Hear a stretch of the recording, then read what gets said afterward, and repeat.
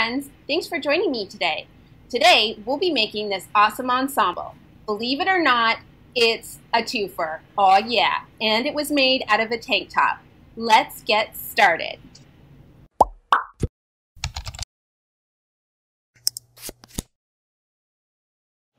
Hey guys, thank you so much for joining me again.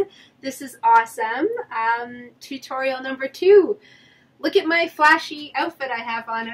I know you can't really see it behind this giant desk. This is a really, I know this looks flashy, it's really just the fabric. It's beautiful fabric that I found at Affordable Textiles in Toronto. It's a 4-way stretch, me and my 4-way stretches. But it's forgiving, it's awesome, it's busy. I'm not really one to wear much jewelry, so for me to have kind of a flashy fabric is something that's kind of cool.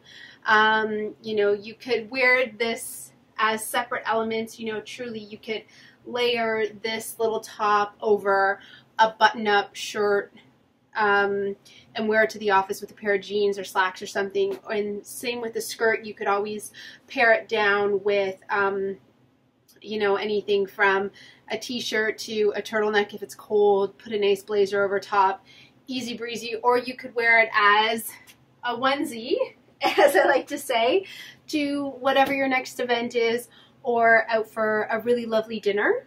I made this piece, this twofer, out of, believe it or not, a tank top. To get started on this pattern, I, like last time, have my paper already pulled. I have done my center line. One thing that I know I did differently on this pattern from the last is I wanted to mark down, because we're making, and you know, I should mention, this pattern can be for a 2-piece, or we can have it just be one long body clinging dress if you want. It's going to be sleeveless. We can always add sleeves at a later time, which I might make into another tutorial.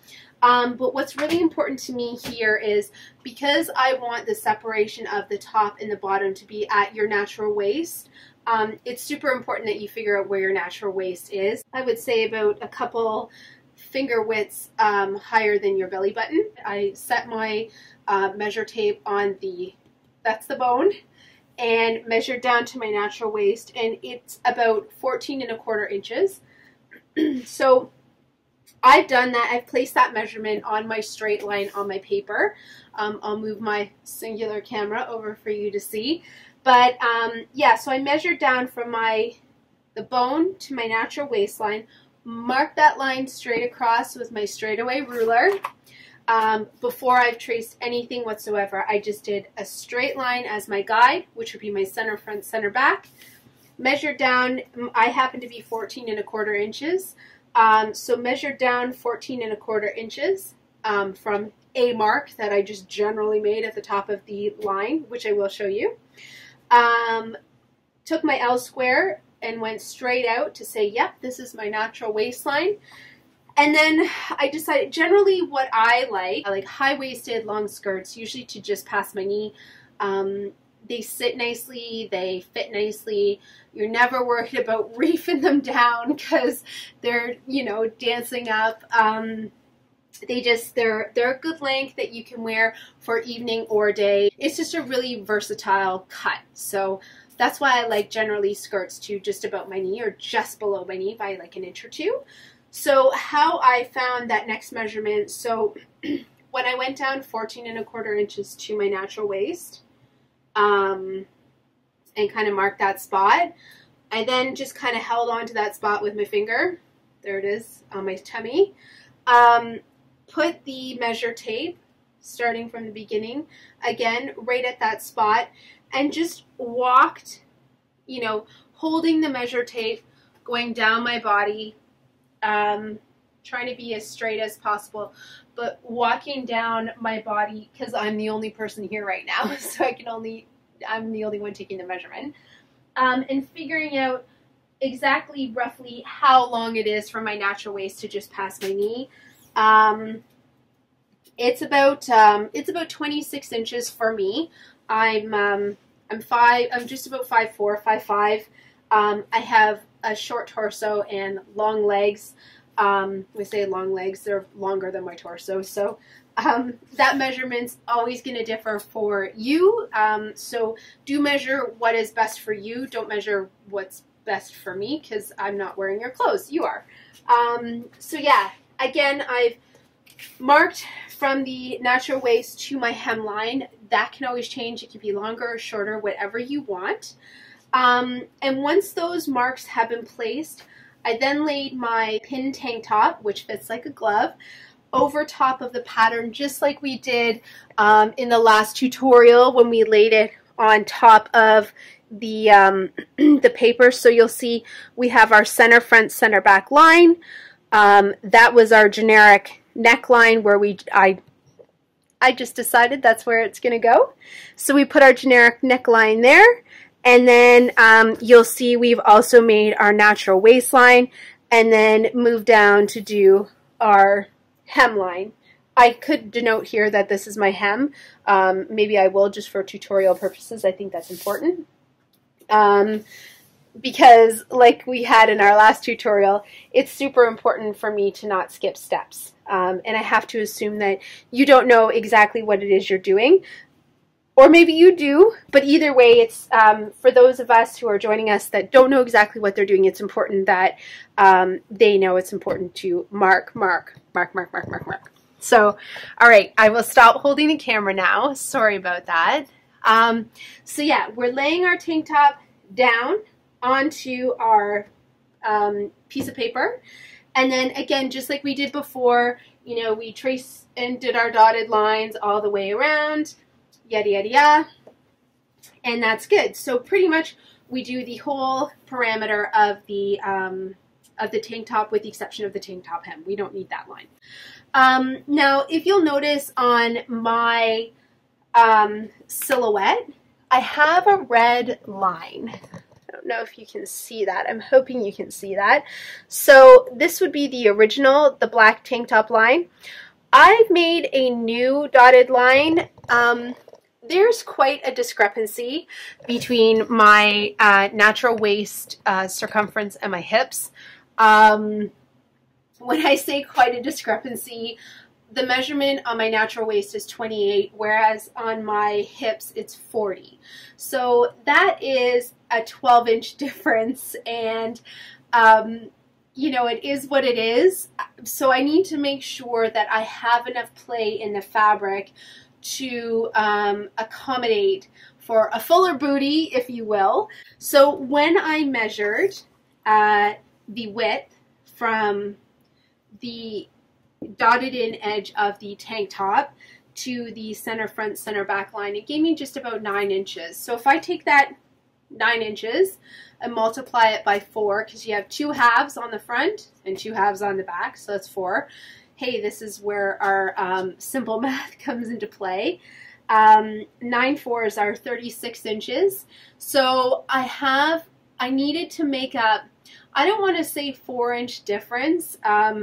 There was a 4-inch discrepancy between the pattern piece and the actuality of my hips. Now, because we are working, or we will be working in a 4-way stretch, there is some play in the fabric.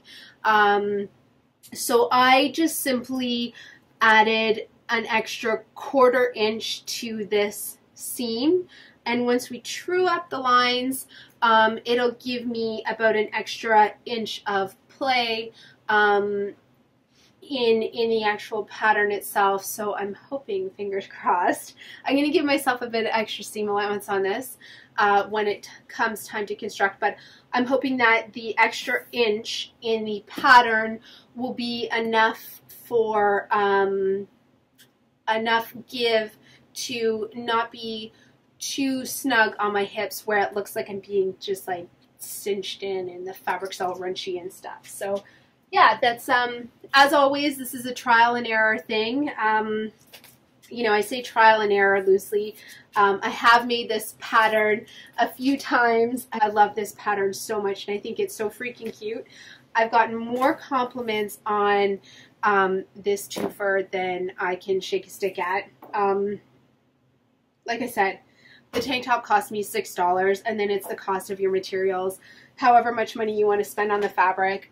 I have bought every single one of those fabrics, plus this one at Affordable Textiles in Toronto. I love it. It's at Queen and Augusta. The guys who own the shop are fantastic. They have beautiful selections of fabric, and I just always find myself going there to buy new fabrics and purchase from your local guys, and it'll be good. So you don't have to spend an arm and a leg to look nice, I guess is what I'm trying to say.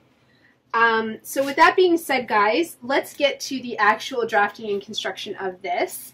So yeah, we've got our lines set out. We've got our piece named, which is the two-piece ensemble. That's what I'm going for. Sorry, I should have brought my rulers over. That was poor planning on my part. We're just going to get to truing up our lines, so, you know, committing to these curves and lines, and working with our rulers. It's one of my favorite things to do, is to true things up. You know, you're committing to stuff. It's good. You know, it's good. So I do hope that you are enjoying what I'm putting out there to the universe. I do get, you know, people are usually pretty surprised, you know, when they do ask, oh, where did you get whatever said product is that they like that I'm wearing. You know, they're always really surprised that I've actually made the item usually from scratch, whatever it is that I am rocking that they like. You know, making, I know, is not, it's not such a common thing anymore, so it's I guess it's quite surprising when you do come across somebody who does take the time and actually loves the process of creating and making. So you know, I really hope that you're getting as much out of this as I'm hoping you are.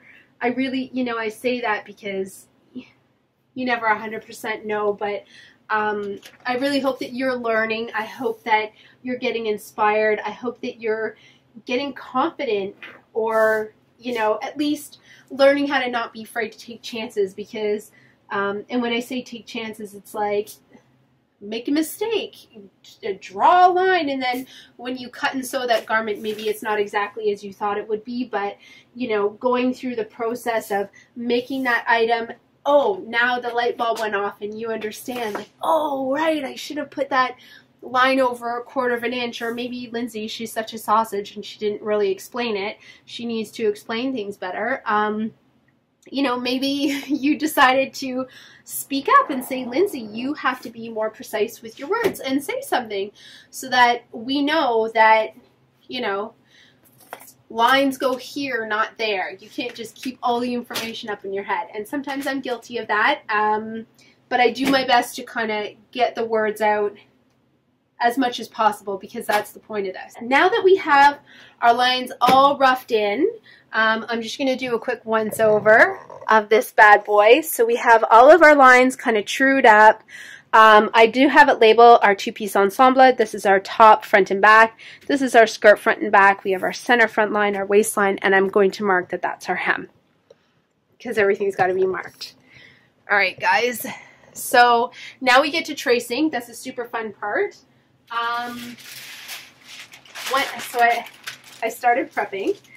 I did lay our vellum, our see-through paper.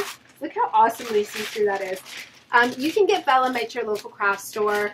I have tried getting it on Amazon. I haven't had the best luck, but you know, you might have better luck than I do. I've purchased this through Curry's art supply store. It's not cheap, but it's not crazy expensive. It's definitely something that I do work with often. So if any of you guys have suggestions in Ontario or Canada where I can get vellum inexpensively, I would love to hear from you, because it's something I do use on a regular. And yes, I know it's paper, and yes, I know we should reduce, reuse, recycle, but unfortunately when it comes to drafting, you do need to use fresh paper when you are tracing in order to create a new pattern. So vellum is the one thing that I generally use new. So we take our fresh piece of vellum, we lay it across our pattern piece.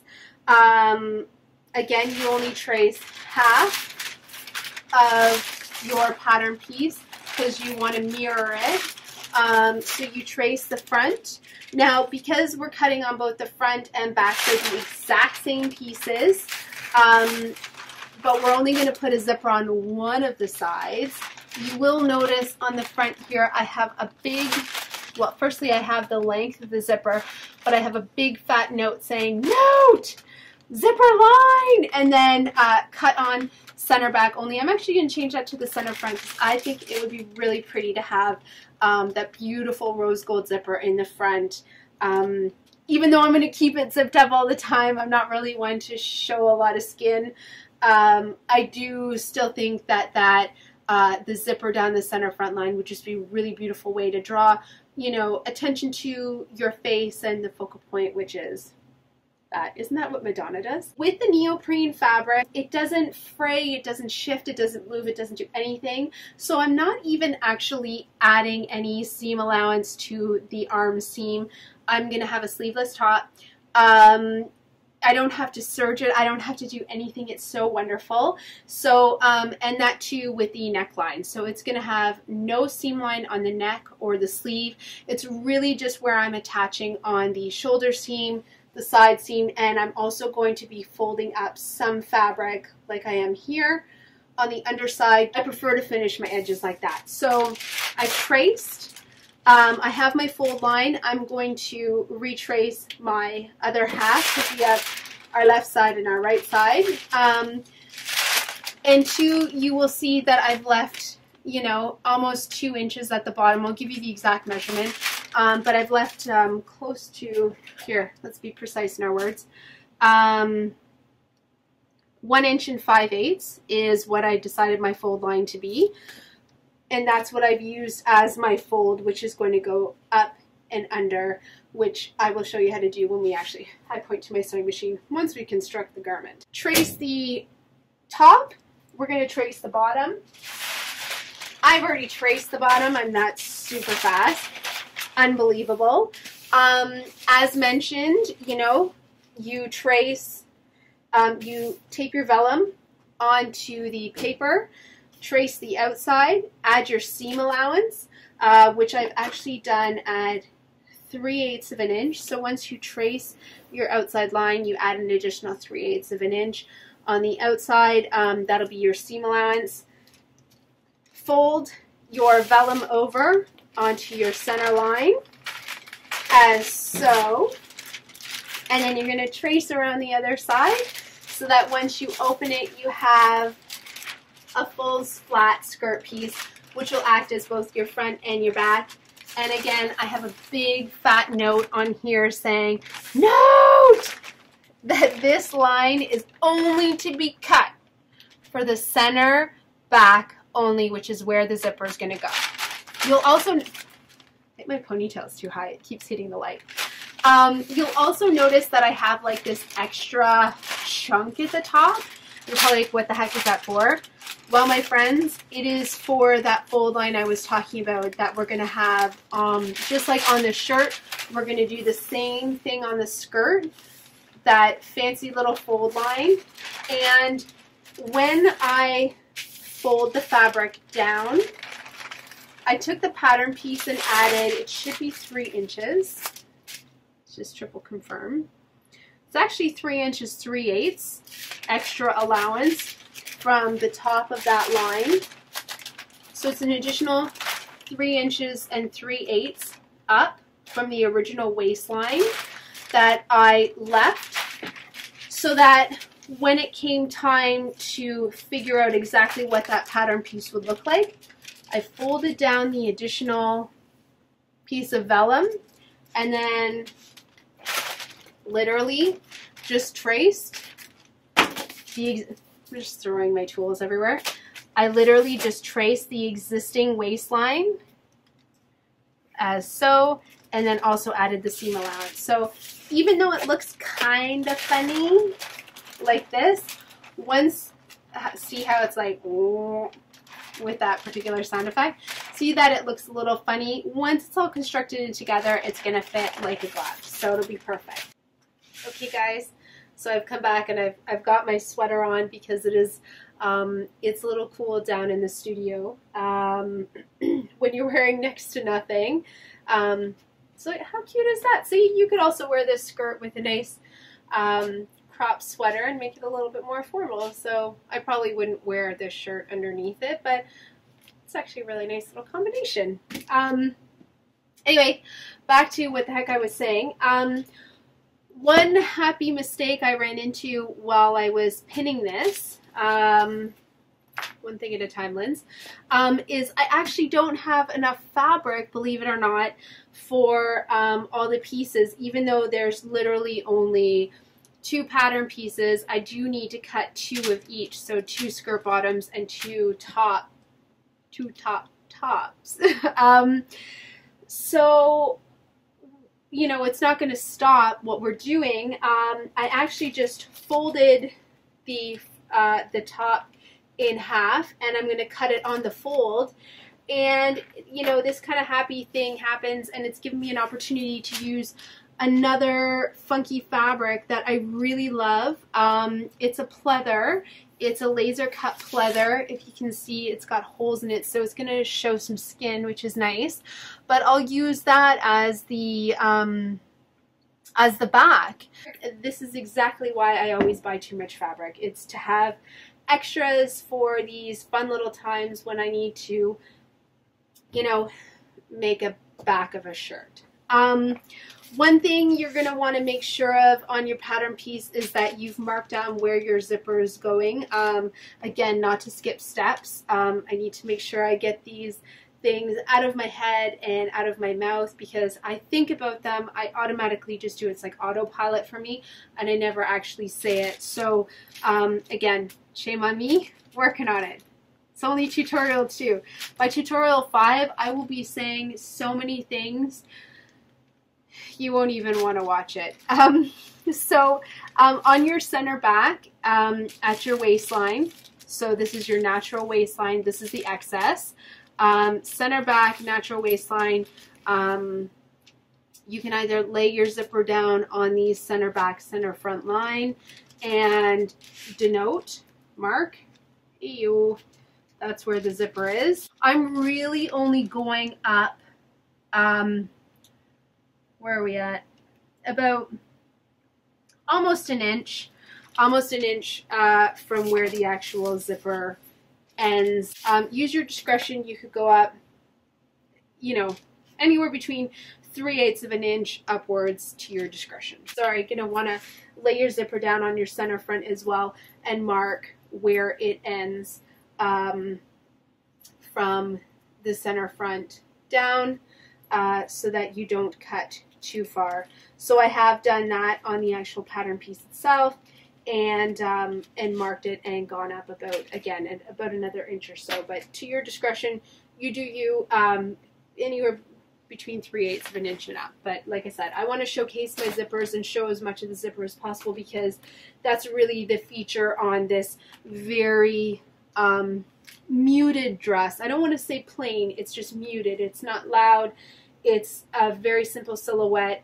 It's a very mild color that's going to transfer from day to night, evening to everyday wear, truly. I mean, it's a 4-way knit. You could actually wear this to the beach, the office, the gym, coffee, whatever it is that you're doing. You could actually wear these pieces as separates or as a combo for a variety of different things. So that's kind of the beauty of it. It's like highly versatile, functional fashion. Yeehaw. Isn't that where things are supposed to be going? I was thinking about the next tutorials. I found these awesome throw pillows at Winners. I believe they were wool cotton blend. They were really sumptuous pillows, but they were like $45 a pillow. Either way, it's more than I would have and wanted to spend on a pillow. And I was really only buying the pillow because I loved the contrast of this funky zipper, which was very obvious sitting at the top of the pillow itself. That was really the reason why I was buying it. I loved it so much and I needed it in my life, but not for $45 a pillow. So I'm thinking I have these kind of funky fabrics and stuff like that, you know, maybe we'll do a recycle tutorial, and I can show you my funky zippers that I bought. Okay guys, so here's where we get a little bit, we go a little bit rogue. So remember, on our front and back piece, we only have to cut that straight line. Wouldn't it be nice to see me? On our front and back pattern piece, we only have to cut that straight line on the center back, which is essentially one of the pattern pieces. So I've taken my pins off my center back garment, and I'm just going to cut really slowly, take my time, keep my hand and my arm and my wrist really straight while holding the fabric and the paper down. And I'm just cutting the one layer of fabric, and that is going to be our zipper line. So just take your time. No sense in rushing this because, well, we don't have any fabric after this, so if we screw this up, then our tutorial is done. So I've taken my time. We've done our cut. It's awesome. It's literally only just to the mark where I marked where the zipper is ending, and that's it. I'm going to do the exact same thing to the front of the garment top, and then I'm going to cut out of my funky die cut fabric, and we're going to get to construction.